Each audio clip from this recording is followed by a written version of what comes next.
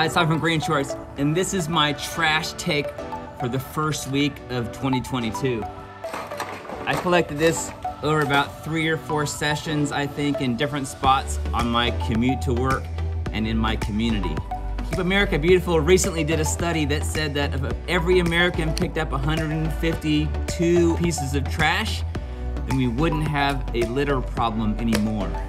So my goal this year is to see how much trash I can pick up, and I want you to join me in that effort. I'll be posting photos of my collections throughout the year at #EndLitter in 2022. What's amazing to me is that most of this stuff is recyclable. And I'm actually gonna take these cans to the recycler, get paid, and turn them into crypto. That's found money. Plus, making a new can out of an old can saves about 90% of the energy it takes to make an aluminum can.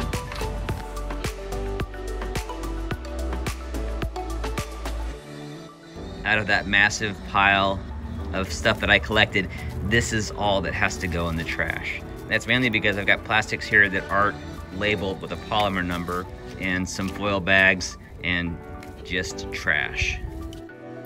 I'll see you on Instagram. Bringing an end to litter. 26-second green.